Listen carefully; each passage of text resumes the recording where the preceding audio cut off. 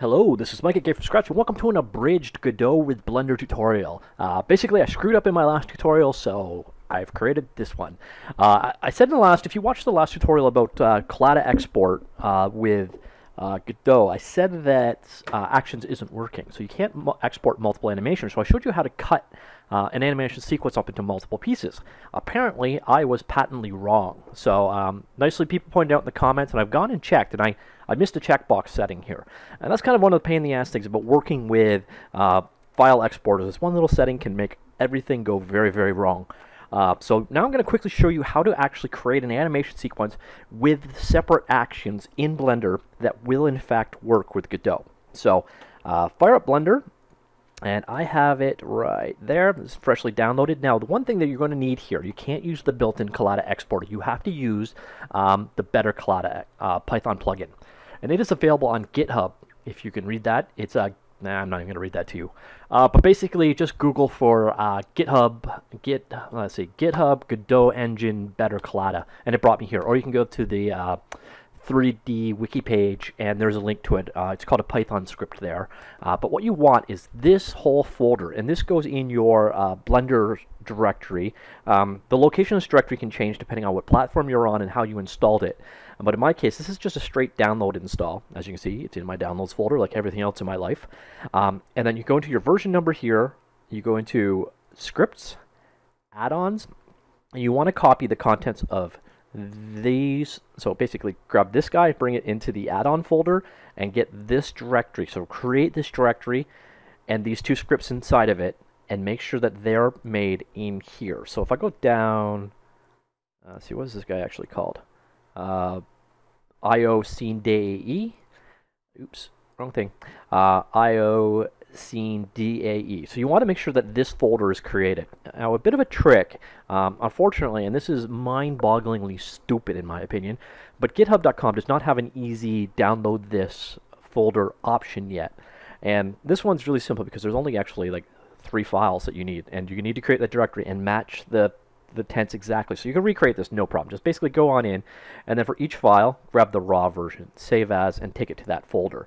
But if you have SVN installed, you can actually do this from the command line.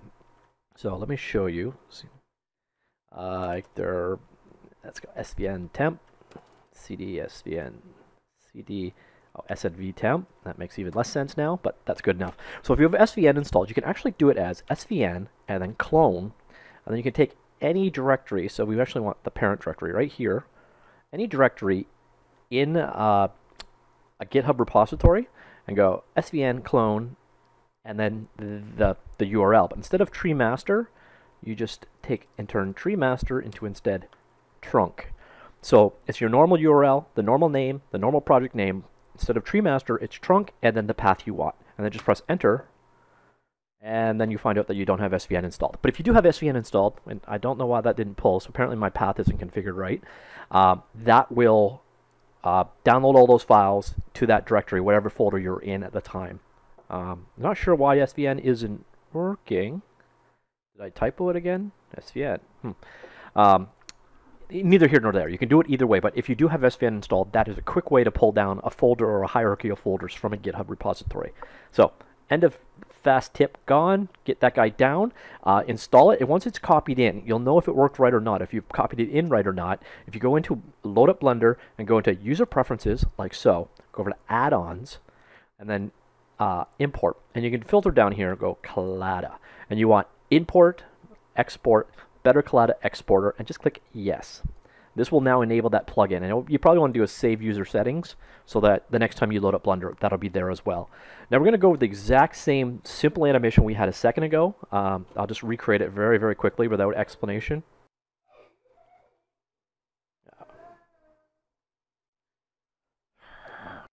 So then, over into edit mode, switch over to faces. So we're just going to take the stock cube and again just extrude it out so we have a bit of a manipulable shape. Grab everything, and we'll subdivide it a couple times. So there's a lot of control points that we can work with. I'm not going to bother texturing it or anything this time.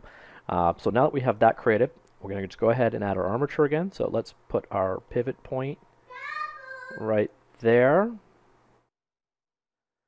All right, hey, come on, right there. Okay, so now we're going to go ahead and add our armature again.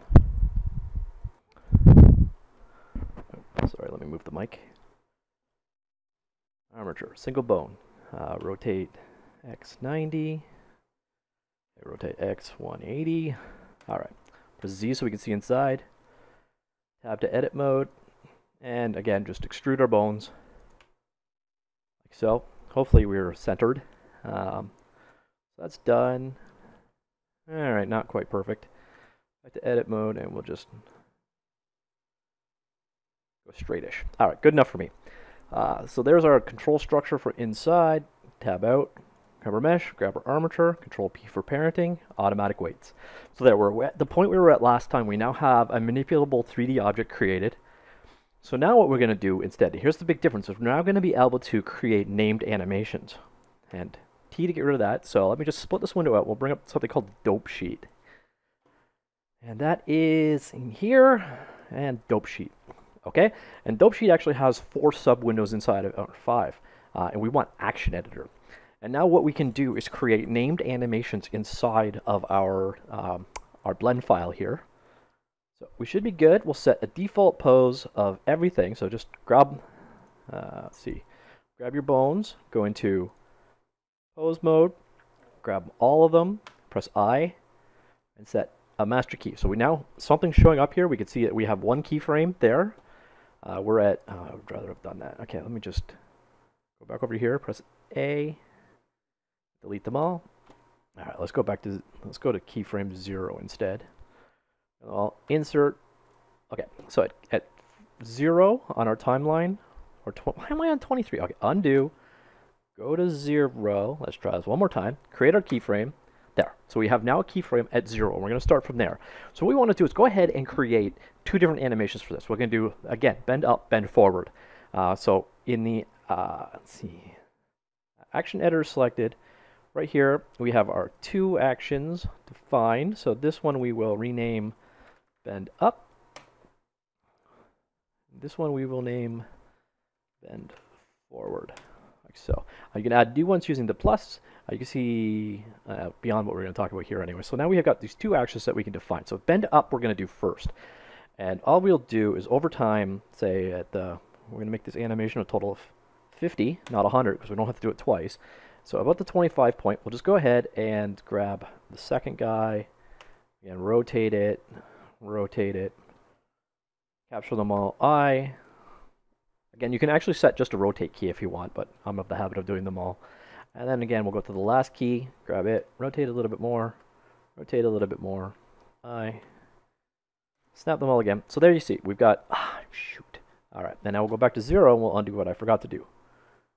I don't know why it wasn't done. I must have undid it by accident. So we'll go 0, pose, clear transforms, all, and we will set a key for it as well. So you see, first key, nothing in it. Second key has our first bend, our second bend. So we just created a new action called bend up. So now we'll switch over to bend forward. With bend forward, there is just that initial key, nothing else. See? Not a very exciting animation. So now what we're going to do is change that guy around the 25. So this is bend forward. So let's just move our perspective this way a little bit. We'll grab this guy and we'll rotate it around the Z-axis like so. Rotate this guy. Oops. Rotate Z like so. Grab them all. Mark. And let's move to 50. Again, rotate. Rotate. Grab them all. Done. So now we have the 2 named actions, bend forward. If we go ahead and play it, you will see it does this. And then if we switch to bend up, it does that. So we have 2 sequences that we could blend them, we could do whatever we want with them, but we have 2 named animations that overlap over the same series of frames. And you could create as many as you want. You can animate a hell of a lot more than just the rotation like we're doing right here, but that is the basic premise. Now's the part where I screwed up before. Let's stop this playing, even though it doesn't really matter. So now what we do is we want to export it. And if your export was done right, if you did the plugin settings right, you'll see export, and now Better Collada will show up on the export list. And this is what you want to go ahead and export. Just pick it. I'm going to pick a location. We'll call this Better Box ironic name, 2. And then here's where I messed up. And you want to come down here, and you can say, I want to export empty object, cameras, lamps, etc. We'll leave all of that standard, but what we have to make sure we do, and I did this for the first time, is click export animations for sure, but also all actions, and that's what I didn't do. So make sure all actions is selected, and you're good to go. So we just created betterbox2.dae. I'll just go ahead and export that guy, like that. Now let's fire up Godot. Again, out of my trusty downloads folder. A new copy of Godot. We'll load up last time, damn it. And, alright, so empty scene. None of this really matters. What we're going to go now is same process we did in the last tutorial. So we're going to go ahead and create a 3D scene. There's actually nothing else to do. We literally just have to navigate to it.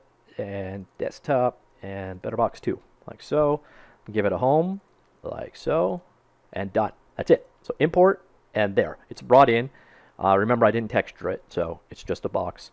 Like so, but here it is, brought in. Now the big difference here though, is we don't have to split up that animation anymore. Instead, I can come in here to the animation player, and now so there's this play setting, which is what will automatically play, and the default is stop. But now if you look, ta-da, we now have our 2 animations in here. So our bend forward, and bend up. So let me apologize straight out. That was just a pure mistake on my side. You can do named actions in Blender as the process I just showed you. By the way, if you want to see more coverage on how to actually do that stuff from the Blender side, let me know. I can do something a little bit more in depth or a little bit more useful than that quickie demo I just did. But as you saw, you can create named animations inside of Blender and export them to Godot. Totally a mistake on my behalf, but you have to make sure you use that Better Collada exporter and you set use animations and export actions. If those 2 values are not set, it will not work, but you do not have to cut up the animations like I showed earlier. You can do it this way, simple enough. So, sorry about that bit of a mistake. Hopefully this added some clarity. Of course, you can also do your animation as one long sequence and cut it up if you wish. You can still create sub-animations the way we did earlier, so there is some value in knowing what we did in the last tutorial.